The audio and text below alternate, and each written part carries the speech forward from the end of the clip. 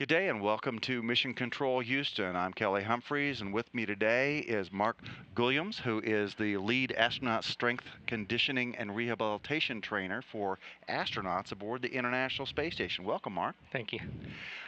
We're here today to talk because we're having a special day today. Today is the International Space Station crew briefing, in particular for Mike Hopkins, one of the next NASA astronauts who's going to be flying up to the International Space Station.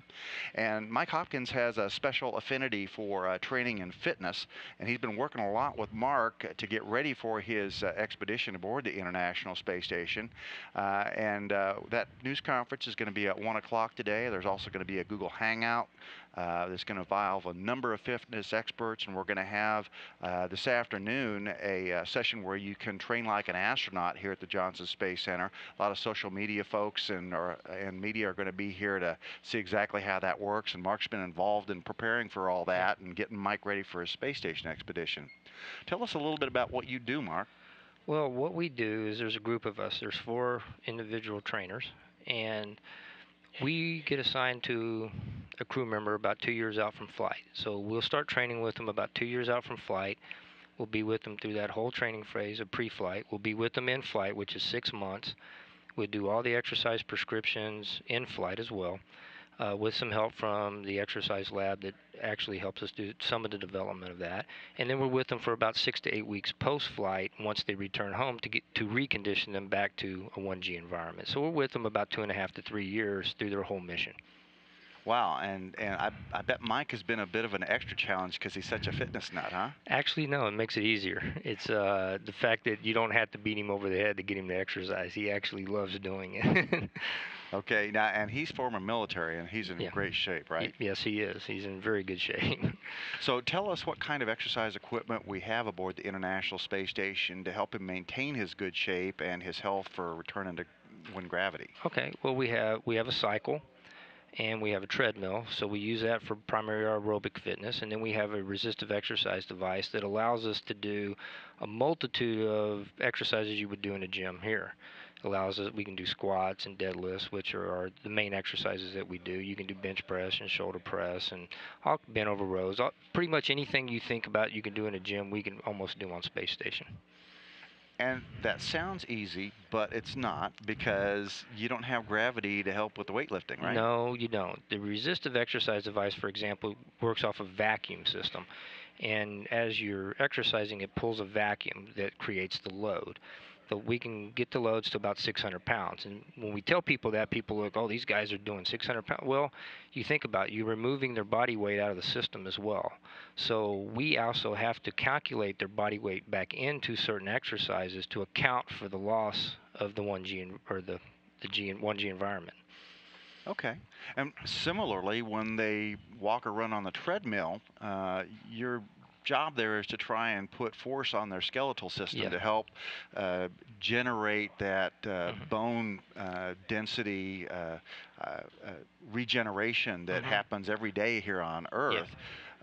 But they would float away from a treadmill if they didn't have some special harnesses. So what they use is basically a harness that looks almost like similar to a backpack. It comes over the shoulders and attaches at the waist, and then we use a bungee system that comes up from the bottom that they clip into, and that's how we control their load that they're running at. So that's where we're going to get the impact loads, the proportion force, just the same thing you would just walking around and running down here. Okay, and we showed a picture of the treadmill system that we were using, and help me with the acronym. It's Colbert, and it got that name because there was a contest for a module, but it's the Combined Operational Load-Bearing Treadmill. Resistive treadmill, right. Yeah, so we call it just T2 for short. Call it T2 for short, because it's a second treadmill. We had an earlier one called the Treadmill Vibration Isolation System. And that's since been replaced by a new system because we loaned it over to the Russians, right? Yes, and this one actually gives us a little bit more capability. It allows us to run at faster speeds and also allows us to do a lot more programming of individual programs into the system. So it helps a lot. So I know that astronauts on orbit try and get about 2.5 hours of exercise in every day.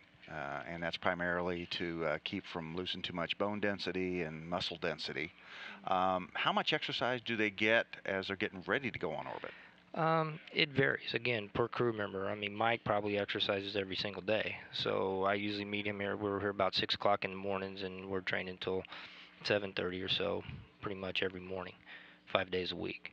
What he does on the weekends, kind of on his own. He'll go out and run, or he'll do some things like that. Okay, now not to get specific about any Yeah, particular exercise routine, yeah. but in general, do you follow the kind of things that other trainers do, where you alternate muscle groups and Well, areas? we don't look at it from that perspective. What we look at it at from our perspective is we're training what we call movement patterns. So we look at how astronauts are going to be doing certain things in flight, like training for an EVA. And we're going to try to mimic those patterns within the weight room. And then there's certain things that we will do regardless of what specific training we're trying to do. So we're going to squat, we're going to deadlift, but then we then take things like they're doing in the EVA in the pool, training for EVAs, and we'll try to mimic those movements to prepare them to do better and be more functional in flight.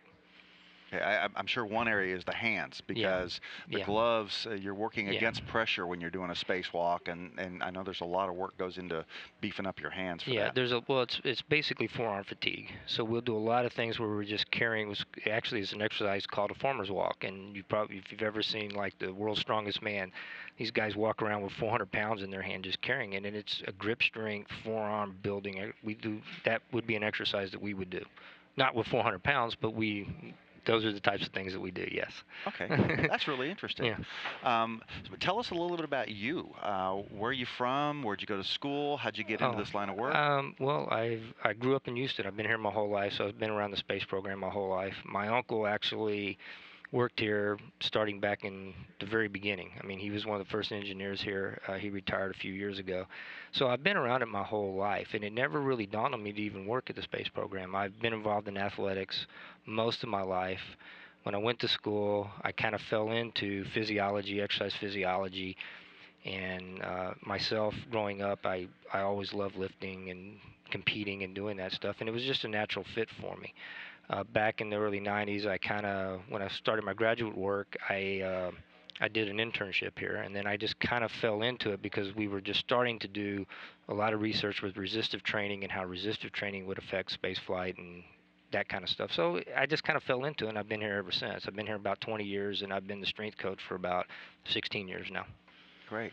And I understand there's more to this than just exercise. We're working a lot with pairing exercise with nutrition to Mhm. help minimize the kind of problems that you can have if you live in microgravity for a Yeah. long time. Yes, sir. And there's another group within NASA, this the nutrition group that works primarily with that.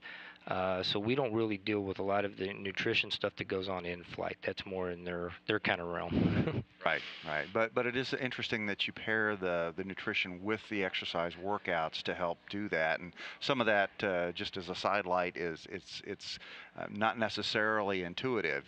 You might think that more protein would help you get muscle density, but it may be the other way around. So Yeah, we'll talk to a nutritionist about about that that. Yeah, later. But but we are seeing some of that. We're seeing some increase of protein intake in flight, but then that runs into other problems that there's other physiological problems that happen with too much protein from a zero G environment. So you kind of it's a very balanced system in how you got to deal with it. So Okay. And then just a little bit more about what you do when they get back on the ground. How do you get them back to normal activities after they've been in orbit and microgravity well, for so long? right now it's pretty simple. They return once they land from a 6 month mission. They land. They come home the next day. So we start our reconditioning the very next day.